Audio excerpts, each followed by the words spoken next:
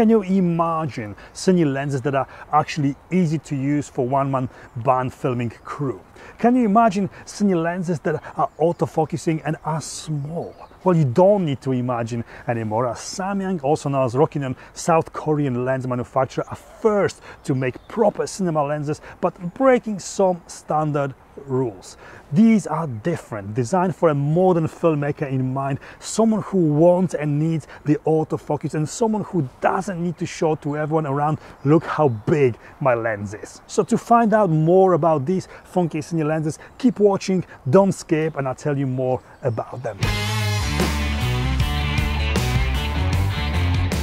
Until now, cinema lenses were big, heavy and fully manual. This Samyang's new lineup changes that, but before I'll tell you more about them, I need to explain some things. A CINE lens, also known as a cinema lens, is a lens specifically designed for use in film and video production. CINE lenses differ from still photography lenses in a number of ways. One of the main differences is the way the CINE lenses are marked. While still photography lenses are usually marked with their focal length and maximum aperture, which is not actually an accurate measurement, no two f1.8 lenses will be exactly the same. CINE lenses are marked with their focal length and t-stop. T-stop is a measure of the actual amount of light the lens allows to pass through it, taking into account any light loss due to the lens design and construction. This makes it easier for videographers to accurately set exposure and maintain consistent exposure between shots and between lenses. It means that T1.9 lens will be equally bright as another T1.9 lens, but also lenses from the same brands will match the optical quality, delivering consistent results in different focal lengths. CINE lenses are also usually marked with distance markers as well. These Samyang lenses have got no markings at all. They are small, and most importantly, they do autofocus on Sony cameras. You could say that they are basically photo lenses modified for filming, but there are a few important video specific features here. They all do share T1.9 aperture and absolutely 100% matching color and contrast rendition. There's 3 of them available right now: 24, 35 and 75mm I am filming with now, and 45 and 20mm coming later this year. They all share the same size and weight, which makes them a perfect choice not only for a gimbal work but also for using on a camera mounted on the drone. I really like the optical quality they deliver. As I said before, the look they produce is identical, so if you need to change lenses during the shoot, you know that you're gonna get a consistent look throughout. What I really like about them is that the image they produce has got character. They are not clinical and perfect. You get that very often with majority of mainstream lenses these days producing same and safe images. These lenses are that something special, a little bit like vintage lenses. This is the most visible in how the blurred parts of the image look, the bokeh. A little vintage-like, and the look that can only add or make it easier to capture or create that elusive cinematic look. A lot of purists, old school purists, would argue that you don't need autofocus on a CINE lens, that all the proper movies and TV shows are shot only with manual lenses. But if you are on your own filming, can you do that with manual lens easily? I can't.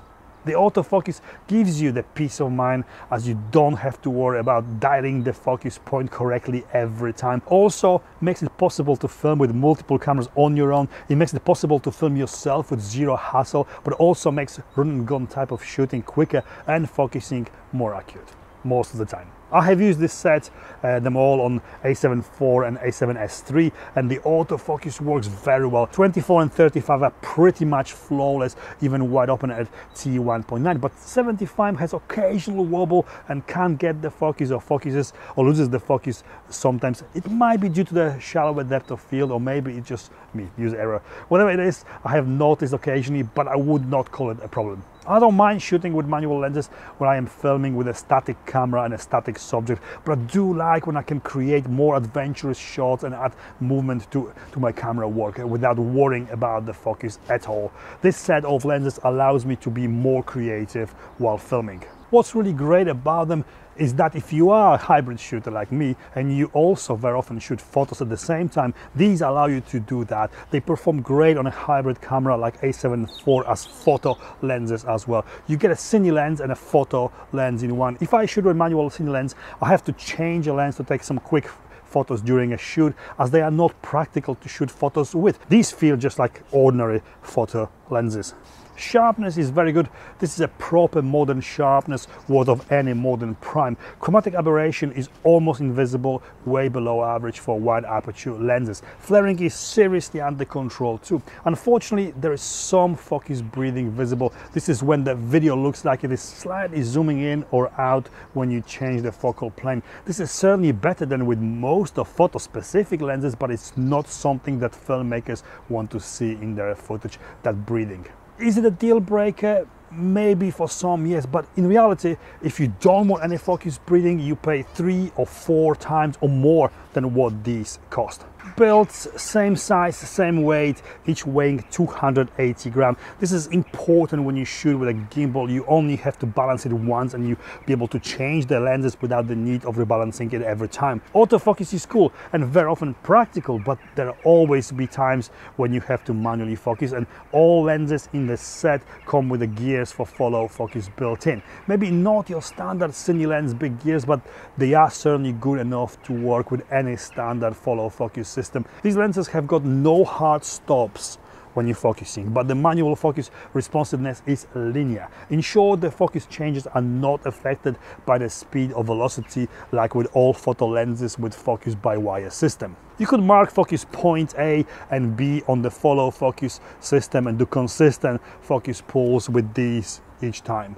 There's no distance markers either, but I think these lenses are made for autofocusing with occasional manual focus operation, and they are designed with a new breed of filmmakers in mind. Those who don't have previous experience with classic manual CINE lenses and who want familiarity and convenience of a photo lens, but with consistency and optics of a CINE lens. These deliver on all fronts. The front is a bit different than your standard lens too. The filter thread of 58mm is in the middle, but that is surrounded by a mount for additional accessories, one with electronic contact. I was told last year that there will be some kind of anamorphic adapter coming out for these in the near future, but I have no more information than that right now. Whatever it is, it's going to be good. There's no other CINE lens brand doing anything like this electronically connected accessory mount at the front of the lens. Hard to miss are the 2 built-in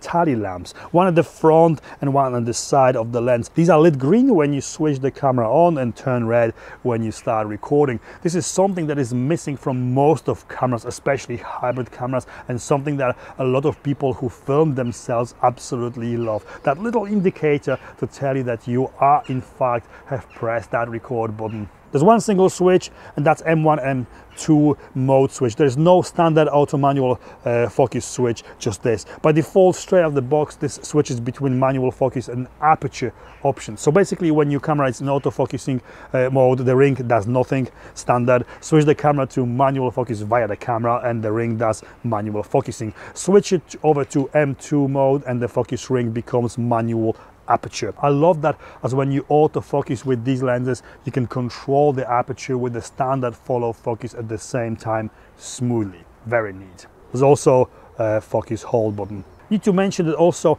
in addition to the linear focus feel of the focus ring, it has a 300-degree throw. This and the M1 and M2 switch functions can be modified via additional Samyang lens dock. Overall, really well built, all metal and hard plastic, made to last construction. Small, light, and also weather sealed. It would be nice if they made the lens caps with big focal length numbers printed on them, or just simply added cheap stickers to stick on the back lens caps with the focal length on them, so you could see which lens is which when they stored in a case or a bag, as they all are identical. Price, value for money. The prices for these lenses are between £530 and £550, or $650 and $700 each. Maybe not very cheap, but these are autofocusing, weather sealed, small cine lenses with tally lamps and future-proofed for electronically front-connected accessories. Lenses that can deliver really good quality results and still cheaper than most of equivalent focal length photo primes. The fact that there is no lenses like these on the market right now, lenses that are in fact cine lenses with autofocus and all same size and weight, makes them very good value for money. Quality they deliver, regardless if you auto or manually focus, is on par with lenses that cost double or more. Conclusion: these Samyang V-AF lenses are a great option for photographers and videographers who are looking for high quality, versatile and affordable lenses. They offer excellent build quality, optical performance and compatibility, and a great value for money. These are cine lenses that surely are not for everyone. If you use old school chunky manual cine lenses successfully and they fit perfectly into your workflow, your rig and the way you operate, then these will not be for you. But if you are new to cine lenses, or you simply want smaller, lighter and most importantly autofocusing lenses, then these could be the only cine lenses for you. This is what you call progress. Samyang gave us not only great quality optics here, but innovative and original design and concept. I don't know why all the major brands which already do cine lenses and photo lenses are not making lenses like these. I literally could do all my professional video work with just these three lenses. Very highly recommended. And this is it from me. If this video was informative or at least entertaining, please give me the thumbs up, follow me on Instagram and please consider subscribing. Thank you for watching and I'll see you next time. But if you are on your own filming, you can do that. Can you do that? Autofocus is cool and very often practical, but these, mistake. This and the M1, M2 switch functions can be modified via the additional Samyang lens dock. You little bird.